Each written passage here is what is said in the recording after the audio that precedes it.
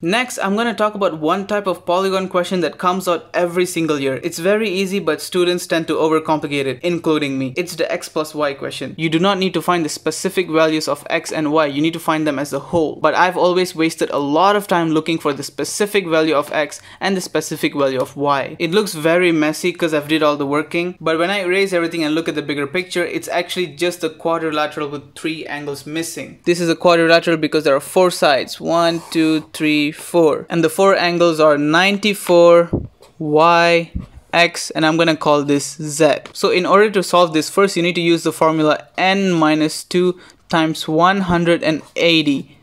N is the number of sides, which in this case is 1, 2, 3, and 4. So 4 minus 2 times 180, we get 360 degrees. So the total internal angle of this shape is indeed 360. Or in other words, x plus y plus z plus 94 is 360 degrees. So x plus y is basically 360 minus 94 minus z. So now we need to look for z. Z is one of the angles of a regular pentagon. Regular pentagon means that all sides are of the same length, which also means all the angles are the same. So for this, we use the formula n minus 2 times 180 over n. Again, n is the number of sides. So 5 minus 2 times 180 over 5. If you type this in the calculator, you'll get 108 degrees. Now we substitute this into the equation again. We'll get x plus y equals to 360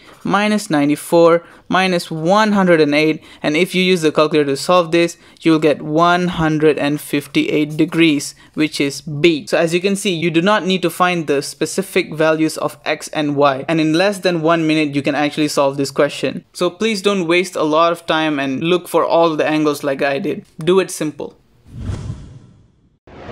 Last but not least for paper 1 is matrix question. I'm going to teach you how to solve this question using the calculator. For example, this question right here for inverse matrix, all you have to do is press mode 3 times, 1, 2, 3, and you will get the mat option. Mat is basically matrix. So you press 2 and you'll be in the matrix mode. Now you have to press shift and press 4. As you can see above 4, there's a MAT option. So you go there, you'll find dimension, edit, and matrix. First you have to click 1 and you'll find ABC. Basically what this means is you can store up to 3 matrix. We're only using 1 matrix in this question, so we just press 1, and now it's asking for the dimension of the matrix. The matrix right here in the question is 2 by 2, so we press 2 equals to 2.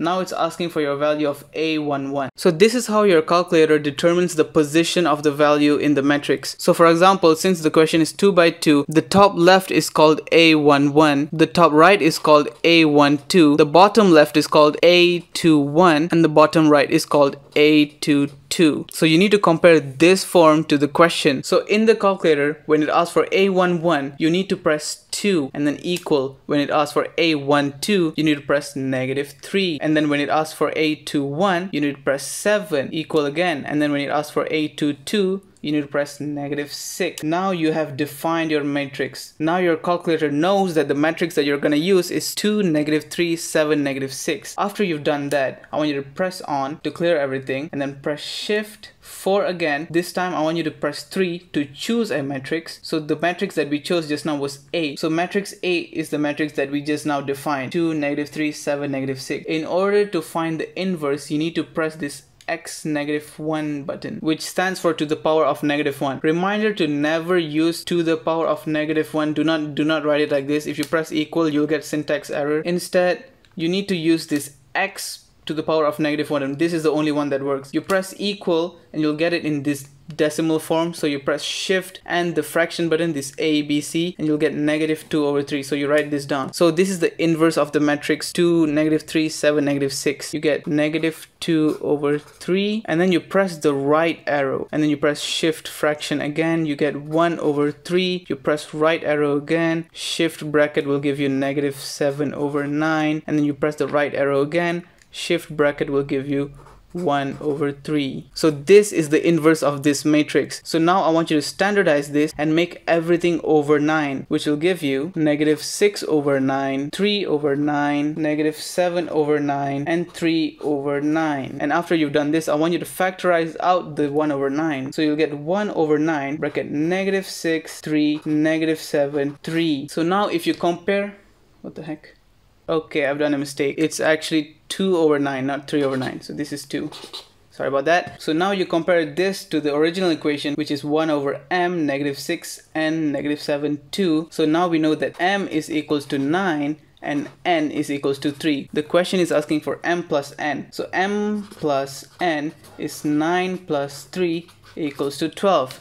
Hence the answer is A. Now I'm not sure if I explained this well enough. I'm sorry about that. So I'm going to create a playlist for maths which is full of very useful videos. So in that I will add a few really good matrix videos which you can learn and understand from.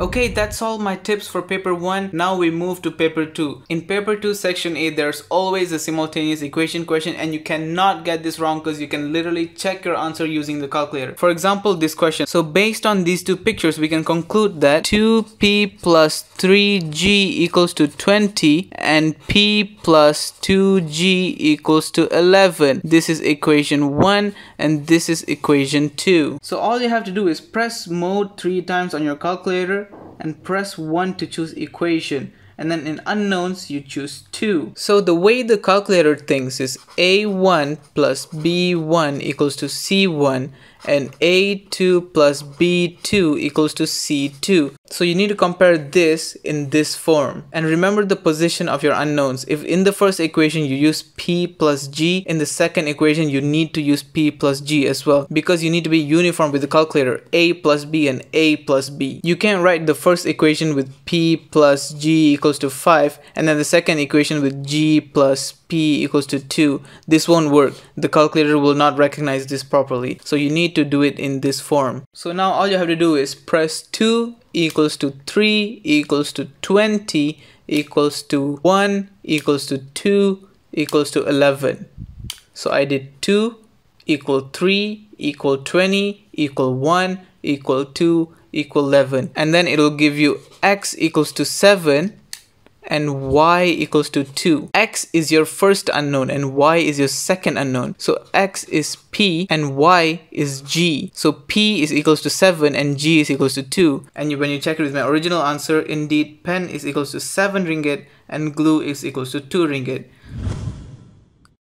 Okay, for the rest of section A, I don't have any tips, but I've added a few videos to the playlist that I think you should watch to learn a few things. But for section B, we've got some juice. So there's 5 questions and you have to choose 4. The questions are from graphs of functions 2, transformations 3, statistics 3, plants and elevation, and Earth as a sphere. I usually answer everything except for plants and elevation because I can't be asked to draw because I feel like it takes too much time compared to Earth as a sphere, but only follow what I do if you're really good at Earth as a sphere because it tends to be really tricky. I've added a few videos for all these 5 topics in the playlist that I really encourage you to watch to get a better understanding, because I'll only give you my little tips here and there that will make your answers be more efficient. Firstly, graph of function. In part A, you will be given the easiest question ever, which is to fill in the blanks. Basically for this question here, which is x cubed plus 2x squared minus 5x minus 6, I type it in my calculator as bracket negative 4 cubed plus 2 bracket negative 4 square minus 5 bracket negative 4 minus 6. And then I press equal, I'll get negative 18. This is to check whether or not I've typed everything correctly, because I've substituted x with negative 4 and I get negative 18, so it means I'm correct. So now I just replace all the 4s with 3s. I won't press on and reset everything. I'll just use the arrows, move about and change all the 4s with 3s, and then I press equal again,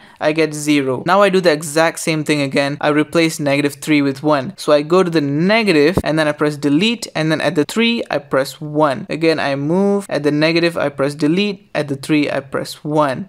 Again I move, at the negative I press delete, and at the 3 I press 1. I press equal, I get negative 8. And once again, just to check, I will change all the 1s with 2s. So I'll change this, and change this, equal, I get 0. Now I have confirmed that 0 and -8 are indeed the correct answer. Okay, after getting your points, go back to the question to see the scale and range and underline it. This is the scale and this is the range. But do not start to use the graph paper yet, because we're gonna have a look at the range of the y values as well. So I've wrote down all the information that we got from the question, and I'm gonna add one more information, which is the range of values of x, which is from -18 to 70. Now using all of this, now you can draw a proper axis. Now for the sake of the video, I've already drew the axis and I've plotted all the points, but after you do this, do not draw your graph yet, because I want you to look at the next question. The next question is find the value of y when x equals to -1.5. So just like what we did in paper 1, we're gonna substitute x equals to -1.5 into the y value to get an answer. So in your calculator, type open bracket -1.5 close bracket to the power of 3 plus 2 bracket -1.5 close bracket square